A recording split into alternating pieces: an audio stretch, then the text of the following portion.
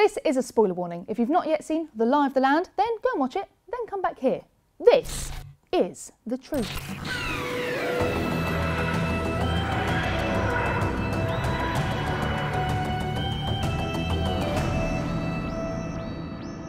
Joining us this week is the man behind this season's monsters, from monks to Mendacians and from Eliza to emoji bots. It's Gary Pollard from Millennium FX.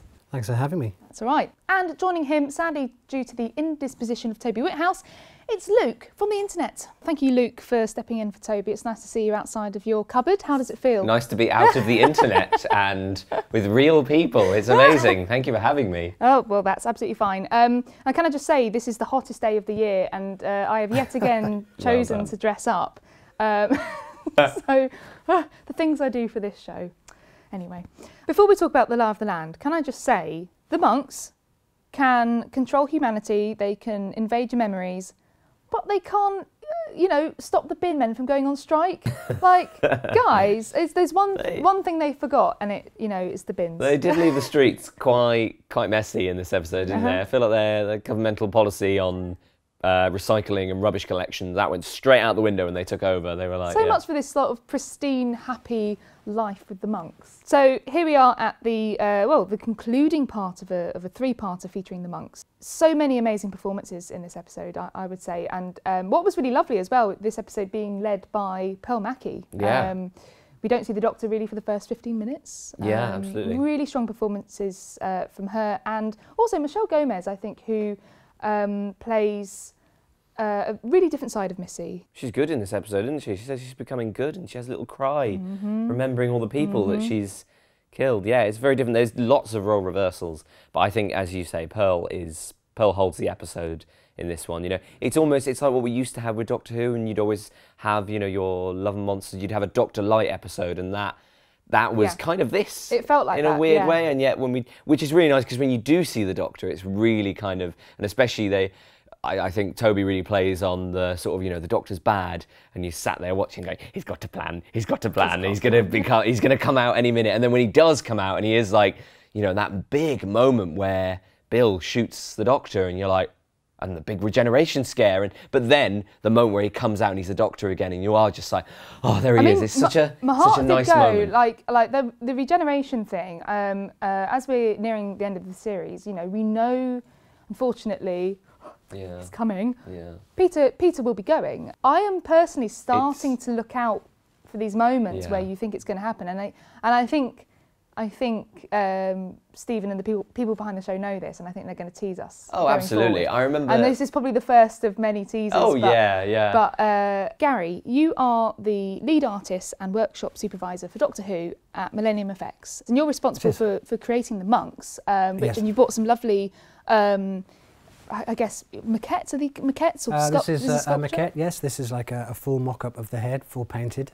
Excellent. So when you get a script and you see the description in the script, so for instance, for the monks, in extremis, they were described as corpse-like faces. So, I mean, just where do you start? Early on, it was very different, and there were kung fu monks that were going to be physical and fighting, and that was the first thought, and that's what this guy is.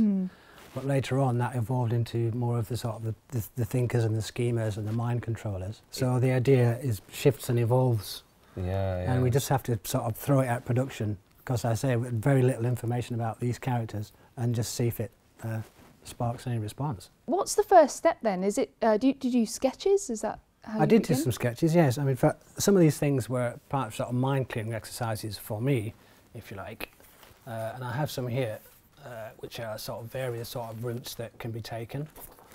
And again, these are all based on the first thoughts where these things were fighting monks. Wow. So you've got ideas thrown through. He's got like a wooden carved sort of vambraces, and he's got a bolus, because there is a part in an early thing that I read where it takes out an entire SWAT team. One monk wakes up, takes out a SWAT team, and says, how can one dead monk fight like half a dozen soldiers? So he needs weapons, and monks wouldn't have swords.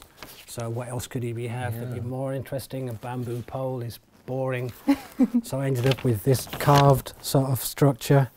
Like that would give him like a 6-foot reach, but it's possibly covered in symbols that pertain to his faith and his culture, if you like, he carries with him. but would also be quite interesting visually if someone wanted to work with it, like a movement guy. And that's what this is. And he has that with him at all times. Amazing. So that's what that became. And then I threw out one or two very sort of more frightening monk versions, if you like, really kind of extreme and quite scary. But the one that they bought into was this guy, this painted guy here, where they thought, no, this is a good starting point for the guys that we want in the show. So we put that together, and that sort of clarified it and started the ball rolling about that. But the way it gets interesting is you can't have just one individual. And I really like this in all the films that I've done, where you get to make other characters in the same race, whether it's mummies or Mangalores or whatever it is. You get to do the stupid one and the fat one and the old one. Yeah, I love it. And that's where the fun comes in. So that just lets it out. I've got the starter, and then I get to make all his friends, which is delightful. We had Jamie on the show last week, who plays a few of the monks. Yeah. At which point do you get actors in and start actually creating the prosthetics? Well, if we have a specific makeup, and some of these guys have prosthetics which are very sort of glued down to specific actors, then they will have to come in quite early in the process. Some of the other guys are wearing like form-fitted masks, but to do live casts and prosthetics for all of them was not practical. So some of them wearing very sort of tight and uncomfortable outfits that were really not created for them specifically. But when it comes down to prosthetic and dialogue, and you saw that one with the facial movement and there's some dialogue, it's made for them. Wow, Precisely. and a live cast is essentially a put your face in yeah, it's a little bit more technical than that. Yeah, could you go through that process? Yeah, it's like a lightweight sort of silicone we use that's like very skin friendly, where it's literally painted over the actor's face. He wears a ball cap to hide his hair that's glued down, and then he has to very patiently hold a position. We don't block his airways, we're very careful about that. But then we paint his head completely in these materials that then will set and take a perfect impression of his head shape. You've been responsible for a lot of the other sort of monsters and aliens in Series 10 of Doctor Who. Yeah. What's been a highlight and what's been a challenge? The emoji bots was a worrying one for a while, because I was trying to break up a human shape, and we wanted to do it as a suit because you get the best performances out of a suit where a guy is physically acting it as opposed to anything mechanical or puppeteered. But then again, you don't want something out of Buck Rogers that looks like a little man in an outfit. That doesn't work. So I took some risks anatomically and structurally to make him an interesting shape, but then you're not quite sure if he'll be able to work in it well and be able to walk well. He was never going to run in it, we knew that. So if he's going to whiz about, he would need wheels or something else, some different approach. I guess that's another big thing you have to consider with something like that, is it's not just how it looks, it's also the practicality of it. You're actually building a suit that needs to be functional. Yes, so I can and imagine there was an issue with the arms. I gave them very retro, because I love this 50s sci-fi. Yeah. The corrugated arms with the pincers. Yeah. And again, breaking it up, don't see a guy in it, think of it's a mechanical construct. Yeah. But then they said, no, we've shot on this, but we really would like something more dexterous for like handing plates and doing other things and hugging and stuff. So then we quickly reworked a set of human-shaped arms to go with it. But then we ended up with a richer sort of picture, because we see in the garden, we see the corrugated guys, the retro ones, doing some gardening, and then later we see our more human sort of shaped ones doing other stuff, and it worked out in the end really very nicely. So it's quite pleasing. We've caught some glimpses of like an Empress ice cream, which looks incredible. It was fantastic because we like to rework old classics, don't we? Of course. And I knew that there was plenty of figures within the Ice Warrior world where we hadn't seen them yet. We were just seeing a single warrior.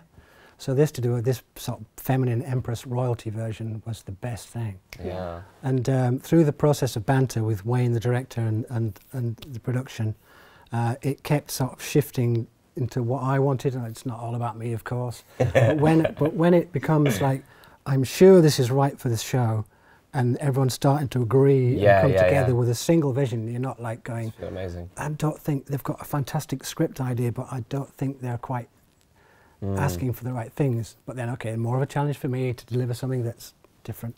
But this was like, it worked out so beautifully. I'm most proud in the whole series of that character. Oh. She looks so amazing. Dreadlocks, just everything. So fab. Just, so good. So good. Yeah, that's all for me, the dreadlocks. I'm so pleased. I hope there's a bit Predator, not really. No, it's great. It's great. Let's take away from that. And then, but I've gave her a helmet that is again linked to the authority figure in one of the Peladon. Yeah, I was going to say because the Grand Marshal. Yeah, because it's very much that must be very interesting when you're reinventing classic. Yeah. So do you go back and look through all these things and take in lots of knowledge around those? I don't want to reinvent. I want to fall in and fit. That evolution of that race and go, well, this is what the Grand Marshal looks like, and this is what an Empress would look like. Absolutely, it totally feels right. And then it does feel right, yeah. So and it did actually work. Speaking of classic foes, the Mendacian Sidemen are coming back. You know, what was it like to Luke's very happy. Very happy about that. Very happy about that. That's what people are. Yeah. What was it like to bring back a design icon? It was exciting, but what a great challenge, because you cannot have, you know, the purists will go, why have you changed it? But you cannot have, because I mean they had sellotape sticking them together in those days that you couldn't see on those low res sort of cameras, and the boxes are so big and heavy they can barely stand up straight, and you can't get your arms past your own life support unit, so you can't literally transplant that into the modern world. But again, you need to be faithful. So it was all about slightly ergonomically toning it down, bringing it into the lines of the body, making it look like it's bulletproof as well, and it, you know, putting a nice metal frame on things. And I thought, well, if you saw this piece of machinery in the Royal Free Hospital, you wouldn't go, oh, that's a weird alien bit of machinery. It's just like a normal machine. It's functioning. And whoever's built these things had no concerns about it looking good. They just wanted it simple, riveted, tough, and it works and lasts forever, and nobody is going to be knocked the corners off to a nice curve and an ergonomic sort of tube and elegant and cool fit. Any cultural stuff is nowhere to be seen. It's purely functional, and that's a challenge, because every time I wanted to style it, it was like, stop. No, leave the corners on, leave the tubes, like, you know, the plumbing external stuff. Leave that there. Just make it look like it's tough. Could you tell us some of the other things that you worked on? I did Hitchhiker's Guide to the Galaxy, the Vogons for Henson. Oh, they're so good. Yeah, they're like genuinely one of my favourite things on screen. They are so good. Good. I used to have the toy. I used to have the toy. Sorry, because were they not like Jim Henson as well? Sorry, this is getting me really excited. Were they like Jim Henson, like puppets or something, like on the face or something? Or? Yes, no, they were mainly animatronic, so that is a mechanical face movement.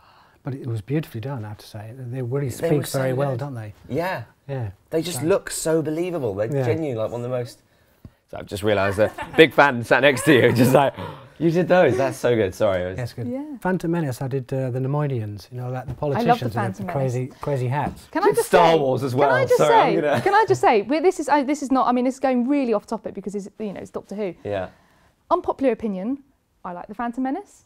And, the Phantom Menace is my favourite Star Wars film because I grew up with those. Thank you. Thank you. Very good.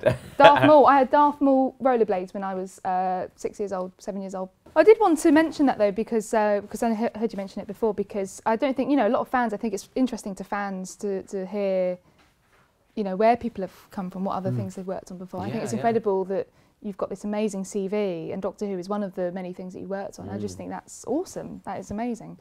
But I am where I want to be. Oh. Exactly. Because I am a huge fan of Doctor Who. Yeah. And I love the process, and I like working at Millennium FX, although they don't need to know that.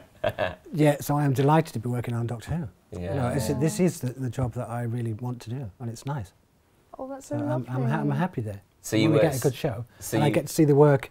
If it's worked out, again, I'm not always great at looking at my own stuff, but I'm watching it with my two sons. Yeah. And they're bought into it, and the younger son is not a Doctor Who fan particularly. Yeah. But the older one is. But the younger one has stayed with this series 10, and you know, stayed in the room, if you like. Yeah. And enjoyed it with me, and then my older son, if something horrible happens, he goes, "Dad." He blames you. You did that. And I'm like, yeah, maybe. You gave me nightmares. You're doing this, Dad. It's got a bit to do with me, a little bit to do with me. There's thousands of other people working on it as well. Well, thank you so much, Gary, for coming on the show and talking us through your amazing work, and also bringing a couple of friends along too. You're very welcome. Now, there's one more thing to do. Would you like to play Top of the Locks? I've been waiting. Excellent. Let's get to it. Roll Sting.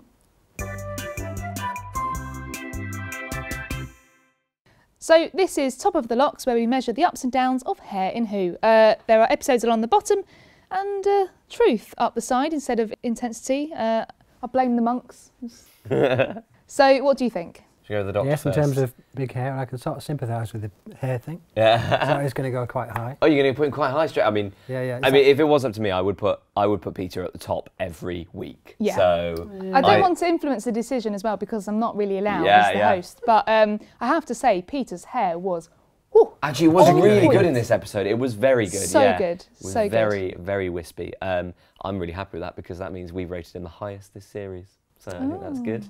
Pearl, I would put her very highly, but basically because we got to see more of her in this episode. So maybe I would put her just underneath Peter. Maybe. I thought, what, close? Yeah, just Right there. Sure. There we go. Next, do you want to do Nardole next? He was so good, wasn't he? He's great. I think they're all going to sort of cluster, sort of.